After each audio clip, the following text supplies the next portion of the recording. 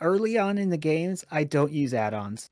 And Yeah, so yeah, I until I'm really running, heavier stuff to where you just need them. I will yeah. read the quests and try to figure out where I have to go like it was intended to be rather than ruin it, especially Yeah. the new content. And so I did that with classic WoW when it like had Mhm. first launched when I was playing my priest. I was like, you know what?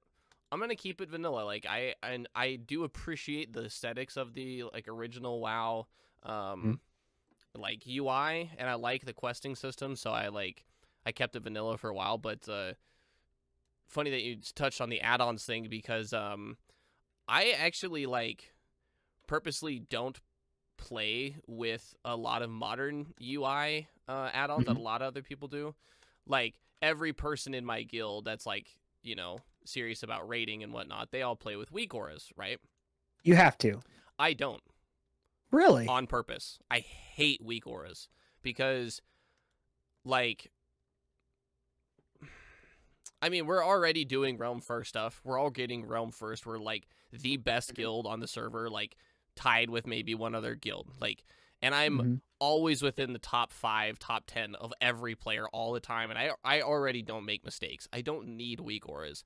I actually don't like them because it takes away some of the player interaction with the game when you just have thousands of fucking weak auras showing up and just basically telling you how to play your game and play your class. I don't like that. I like to have that intuitive feel of like, okay, I just used my ability 8 seconds ago. It should be coming up now.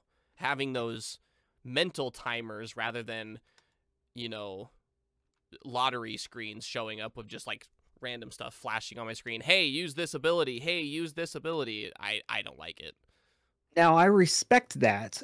However, I feel like after, gosh, after Burning Crusade, it almost seemed like they built these dungeons with the expectation that you will be using add-ons.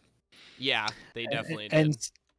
I mean, if you do it enough, it becomes a habit, it becomes repetition. True. So, True. but I think with that in mind, I mean, there's exceptions to everything, Of but course. you owe it to your guild, you owe it to the raid to put your best foot forward. You Yeah. know what I mean? And so, Yeah, and uh, I understand that, and there's been times where I turn them on for a very specific reason. mhm, Um, One comes to mind with when we were doing Realm First, when we were doing SSC, trying to get Leothras the Blind down. Our GM at the time actually wrote a custom Lewis script for Weak Aura for the thing and built an add-on specifically for that fight because it was so janky. really, Yeah. He went above and beyond for that's it. some legit stuff going on in your guild, man. Yeah, I mean when you want Realm First and stuff, Mhm. you really push it. But I I I purposely turn things off because like unless I'm the one making the mistake that's causing us to wipe, I Mhm. don't need a game to I don't need add-ons to tell me how to play my game.